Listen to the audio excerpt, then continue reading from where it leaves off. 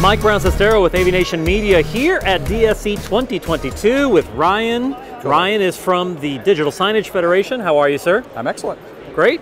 Good to be back. It is. It's been almost 4 years. I know. Feels like forever. And we're back in Vegas with another DSE, a little bit different, but a little bit the same. Exactly. Tell us about the Digital Signage Federation and the return to live events.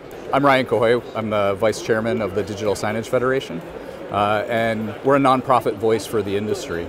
And it's great to get everybody together for DSE, bringing everyone together, camaraderie, the networking events. And that's what we're really all about at the DSF, is being that voice for the industry, trying to help get everyone together to share ideas, and the rising tide lifts all boats. So growing the industry as a whole. Yeah, so a lot of big manufacturers here. I see BrightSign, I see Sony, I see Peerless, I see Telecine, I see Crimson AV, I see Infiled.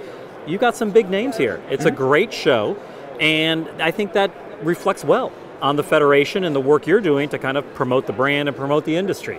Yeah, after the hiatus of a couple, 3 years of not having a show, I think there's a lot of pent-up demand. People want to get together and they want to share experiences. I mean, digital signage is a very visual, hands-on. It's hard to replicate things like this in a webinar. Sure. And that's why shows like this are so important to our industry. Yeah, and of course the networking, the in-person relationship, all the stuff that trade shows are great at. If folks want to find out more about the Digital Signage Federation, where do they go? Yeah, you can go to our website, digitalsignagefederation.com.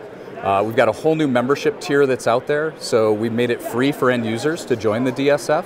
And then we've got individual memberships, as well as various corporate memberships for, helping create exposure for organizations.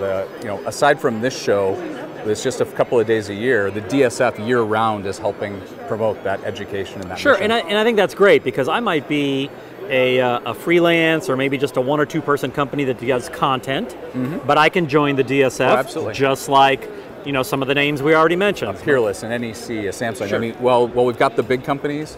We also work very well with the small companies, especially those that are just getting started.